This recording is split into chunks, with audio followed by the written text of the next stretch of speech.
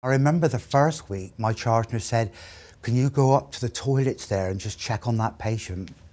And I went up, and the next minute he had me by the neck and he was trying to strangle me, and it was fight or flight.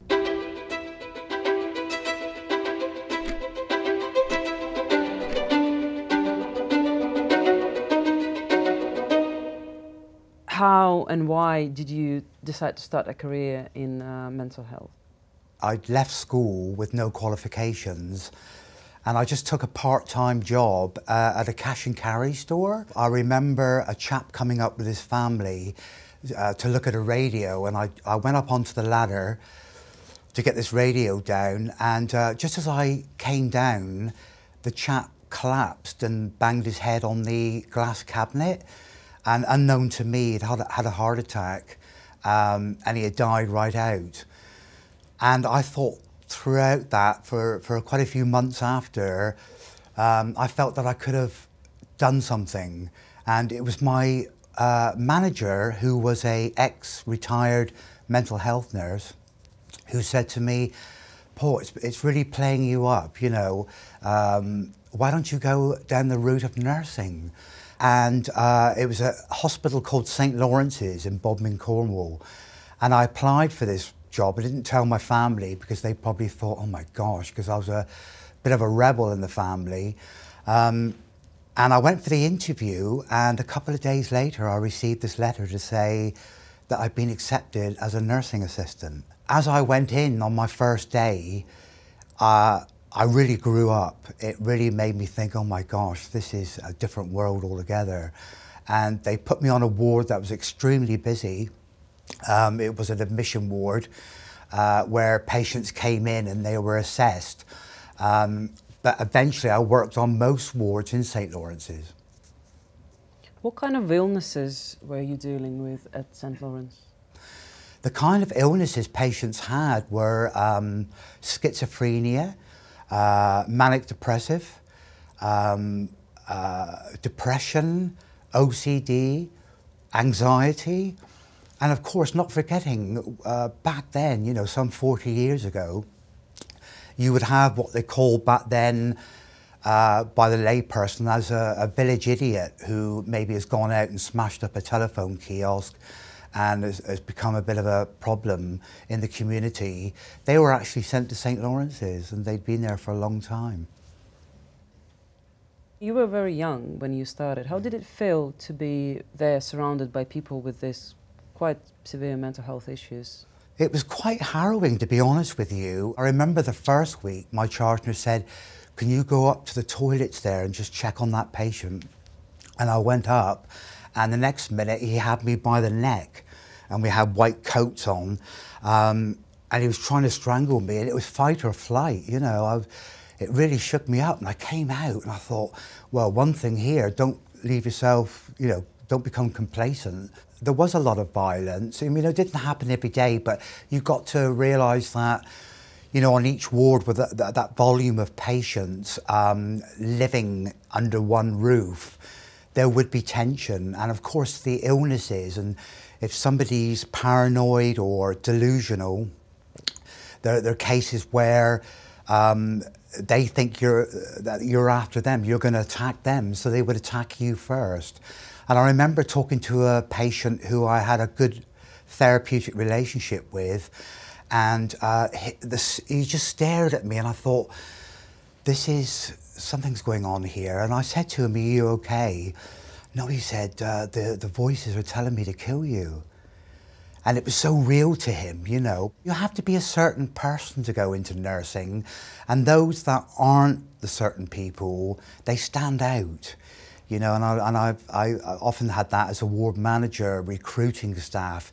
You could just tell you know, if somebody's empathetic and they're a caring person. And there's a line, you know, you've got to be strong, and you've got to, you know, there's boundaries with patients, etc. But it's all a skill. All these are skills you learn over time, you know, and when you leave your shift, it's about leaving it all behind and not taking it home. When did you make a decision to move to Broadmore Hospital, and why did you do that? On my last ward at St Lawrence's Hospital, we had a lot of patients who had been at Broadmore Hospital for some, I mean, back then, people were there for 30, 40 years, some are there for life. I thought, well, you can't go any higher than this. You know, I've worked in a few hospitals, but this is the hospital where patients can't be managed anywhere else. That's why they go to high secure hospitals. So basically Broadmore is the place where a lot of criminals are held just because they otherwise present a threat to society and they need constant psychiatric support. Is that right? Well, that is correct, but not all of them. I mean, what you get is say somebody was sentenced to prison for 10, 15 years. If they had a relapse, if they had any mental health issues and they were category A, etc., they would come to a high secure hospital, whether that's Broadmore, Rampton, Ashworth, etc. And there they would be treated under that security with medication. Once they became well, they would transfer back to prison. So it's hopping from one to the other. And some people just continue to do that, you know, people who have been sentenced to life. What kind of criminals did you meet at Broadmore? Well, I mean, you know, everybody knows who's been at Broadmore and who was there, but you know, it's the usual Ronnie Kray and Peter Sutcliffe. There's quite a few of them, what you would call the infamous patients of Broadmore. But I have to say, if I give you an example, you know, we had one patient who was filming. He was in a lot of soaps, etc., with no names given. And he went off set, he became quite psychotic and he went off and he killed somebody out on the street. And he was sentenced to Broadmore. And I remember all the work we did with that chap. And then there's some coverage that came up about 5 years later in one of the tabloids. And you could just see how he deteriorated through that coverage. It was just like, oh my gosh, you know, this is having a real effect on him, you know? There is quite a lot of examples of different criminals that were in psychiatric hospitals who created a lot of art, like Charlie Bronson or Ronnie Kray. I think that's the only means at that time that they can get through to people, especially the staff, you know. I know a lot of psychologists have said art is a huge theme when it comes to breaking down those barriers with a patient and building that trust. That's why an art therapist is so paramount on a unit, and it's about somebody who, if I give you an example, is quite depressed and they won't speak, you know, there's no communication going on. They'll do it in their picture. They draw something and you can go in depth with it, you know, what does this mean? What you put this here, what does that mean? What was the security like and what was the training like? You're trained to use what was called control and restraint back then, and that, I believe, came from British Airways at the very beginning because of passengers on flights who were becoming problematic, and that carried over, and the high secure hospitals did that first. So you are trained in that, and so if somebody attacked you, you have those different holds that you put on, etc. And it's all because it's safe, you know, nobody gets hurt. And then I went on to do the shield training, so that's like what the prisons do. So if somebody did have a weapon, you would bring the shields out and restrain somebody with the shields. That was very interesting. Because nobody likes violence, nobody wants violence, and somebody who's unwell, who doesn't realise that they're doing these things, it's about making it safe, you know, because people many, many years ago have actually died through restraint. You've always got to think a couple of steps ahead. You would never go in a room first, a patient's room. You would always have somebody with you. You would never leave yourself in a corner. There's been times, and I know there were two patients one morning fighting in the day room, and the alarm bells went and everybody came in, and I actually ended up on the patient's, holding the patient's head. This is all through your techniques that you were taught. And we went into the seclusion room, and the seclusion room's used at the last resort. It's about bringing somebody down who's maybe gone from 0 to 10 in an arousal state with aggression. And I remember holding the head, and you always numbered everybody. You wouldn't call them, the staff, their names, because you might have somebody with the same names. And I said, number 1, leave the room, and they went out the room, and I had the head, and we turned them around, so I had the legs then. Number 2, leave the room, and just as I was about to, spring backwards to be caught by the staff, the door closed. And for whatever reason, nobody really forgot this there, that they thought I'd actually got out. I was out of the room. And they shut the door. And of course, there's the patient who jumped up off the bed. And to me, all I could think of is like, hostage. You're now a hostage. Now, it seemed like forever, but it wasn't. It was maybe 10, 15 seconds. But that was enough to make me think, oh my gosh, Yeah. How did you manage to get out of that one? That one there, they pulled me out and they went back in and restrained the patient again, and they all came out. And I think the staff just couldn't believe it, but it's still talked about today, It's one of those incidents, which I've seen a few and been involved in, that always stayed with me, because we had hostage training as well. And when you go deep into that, it can be quite scary. What would be the most disturbing things you witnessed at Broadmore Hospital, you think? Cutting. When somebody's cut their throat. It doesn't have to be Broadmore, it can be any other hospital. But that's quite something, you deal with it, but it's something, and obviously when somebody's hung themselves, that's quite, especially when you've got somebody so young. I've come across a few that have been very young, and you just think it makes you feel how lucky you are when you leave a shift, When you've got somebody talking to you and smiling and having a good joke, there's no indication that they're going to go and do something. Usually you can see triggers with somebody. You see triggers like their hands or the way they're looking. That patient inside out, really. But when somebody doesn't do that and they're happy-go-lucky, and then 5 minutes later they've got a sheet around their neck, you think, well, there's no indication there.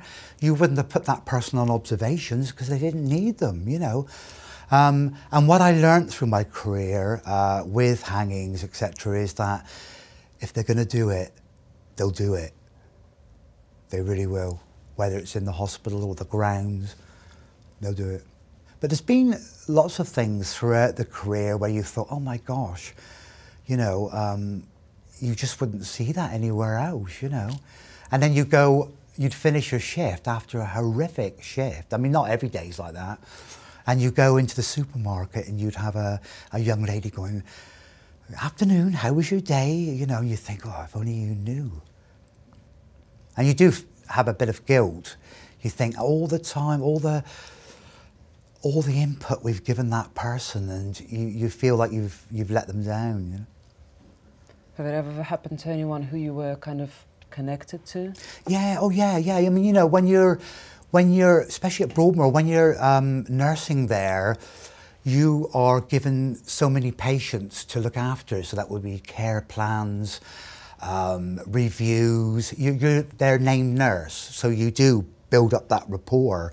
They call it unconditional positive regard, where you've got to put everything to one side. And I'll give you an example of that.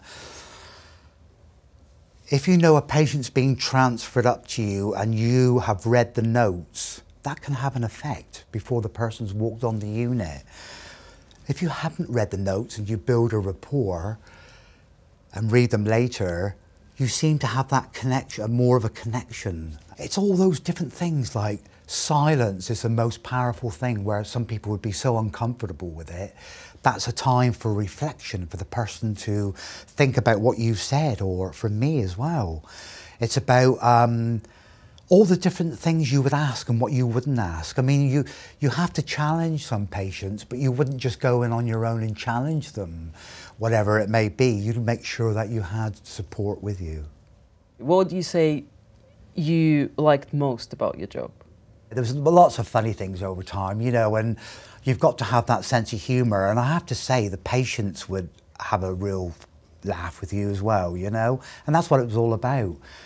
But the chap who went running to the toilet, and I said, "Are you all right?" "Oh," he said, "I've got the runs," and he went off to the toilet, and I thought, "You've been gone a while." So I went up to the toilet and I shouted the chap's name. We just call him Joe. I said, "Joe, are you all right?" He said, "Well, no." He said, "The doctors have given me some salts, and that's not working out very well." And I said, "Salts? What do you mean salts?" Well, he said, "I went to the ward round, and instead of prescribing me medication, he said, just take some salts." So when I said, "Open the door a minute." So he opened the door. Of course, there's feces all over the walls and that. And I said, "What kind of salts did you take?" He said, "Summer salts." And I thought that was really, you know, from somebody who's, yeah. Yeah.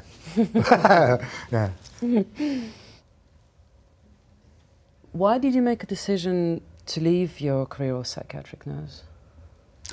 Through 35 years, I could retire.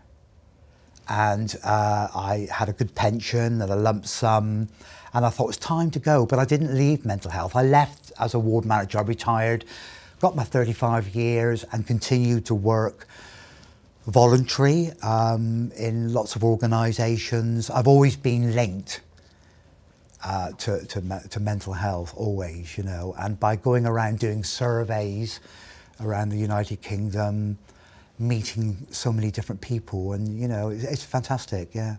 Do you miss being at the hospital? Sometimes I do. When I go and visit units and support staff, it takes you all back being on the units, and patients will always come up to you not even knowing you, and they'll say, "Oh, hello, Paul, pleased to meet you," and all that, and you can tell you're a nurse. You know, it's quite amazing, really. But you never lose those skills.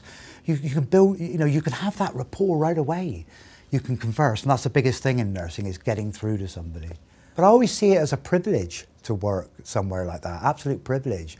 You know, if you can just change somebody a little bit like that each day, that's good enough for me, because you can't expect everything, you know, people don't get well overnight.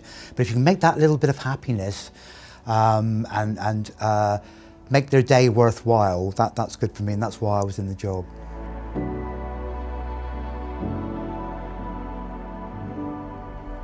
Yeah, he said, you're really unwell, and you've got this diagnosis, schizoaffective disorder. I kind of thought my life was over as soon as I got that diagnosis.